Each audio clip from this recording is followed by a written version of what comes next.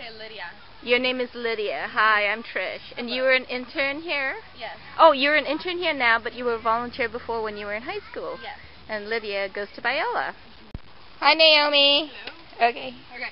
You set a little bit of hay right here so that when it comes up, when you pick up the mold, it'll come off the ground. You don't want it to stick to the dirt floor around. That's a good point. Alright, so go ahead and put your dirt piles in here, guys.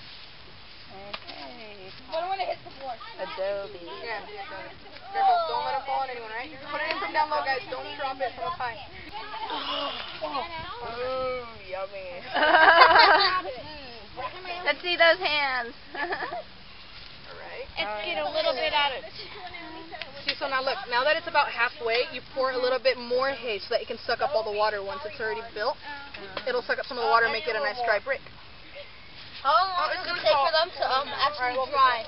How long does it take for them to dry? A couple days. Well, you just barely ready by How much? Should it be ready Friday? My hands are like bigger. Are they going to be able to take their bricks home? Oh no, this is the brick work. We can always cut a piece off and get our own. Alright, so our professional molder here. Oh, here we go. Yes, he will. What's your name, professional molder? Joshua. Joshua. Hi, Joshua. Gonna Okay. be flattening with this tool. Have to wet the tool so that it's easier to flatten the top of the. I think you need a little bit more mud. Yeah, probably. I'll just get it off the ground. Go get it. Go get it!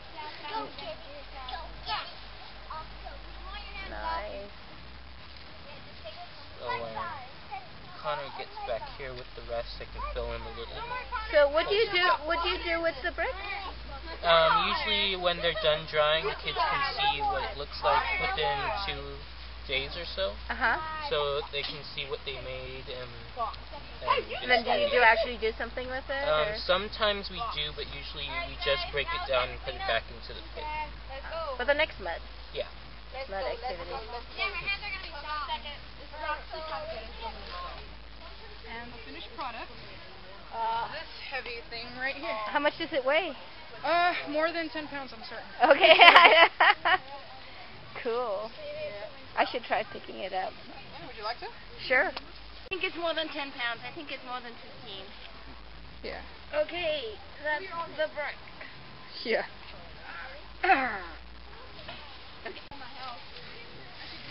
You got all the mud you need? I should probably go. That's 8 acres. So then in the old days, they would stack these like regular bricks, but they need to be this wide because of the The density of the walls. Yeah. yeah. So that is sort of the shape that it was in the old days. Usually it would be the same shape, but usually a little bit smaller or something. I see. Yeah. So like rectangular, but a slightly smaller rectangle. And you have to really flatten it down because if there are any air pockets left in it, might crack like It that weakens one. it. Okay, so there's some cracks, so that's...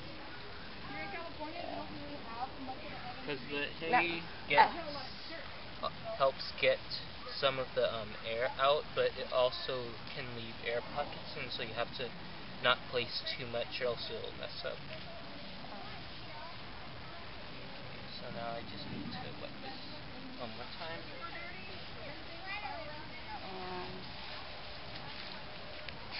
So this is the mud pile that all of the mud came from. And these are the buckets.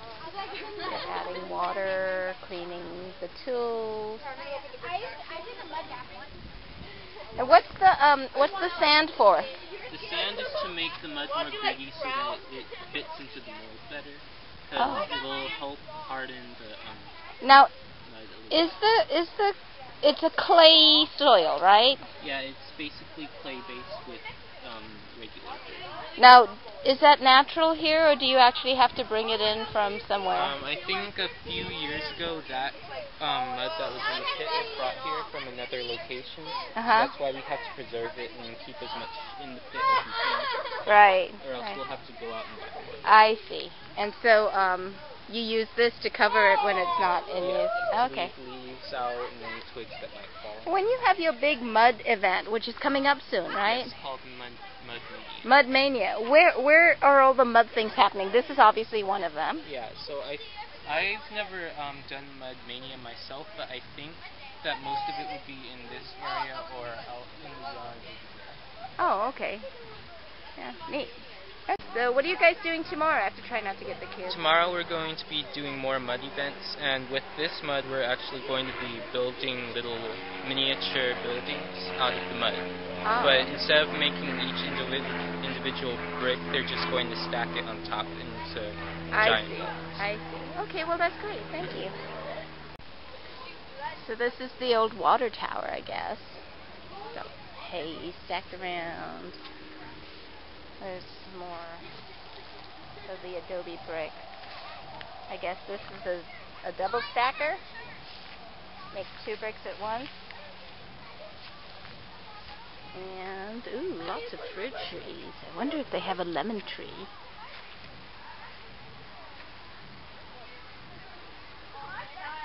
Giant cactus, enormous.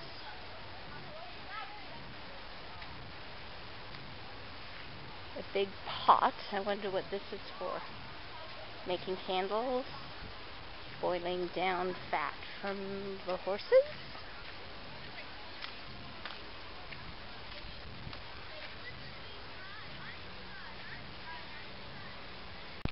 An old grapevine. Structure from it. So this is this is the new 2-room Adobe that was built. Basically, the very first building on this site was a 2-room Adobe built, and this was rebuilt to look like it. It's also the visitor center, and the displays from the visitor center have been relocated to here. There's also, from what I understand, a downstairs area that is used for presentations and things like that. And that is the train. So here's the downstairs area. And then over there you can see there's a brand new parking lot. So it addresses the parking problem that existed here.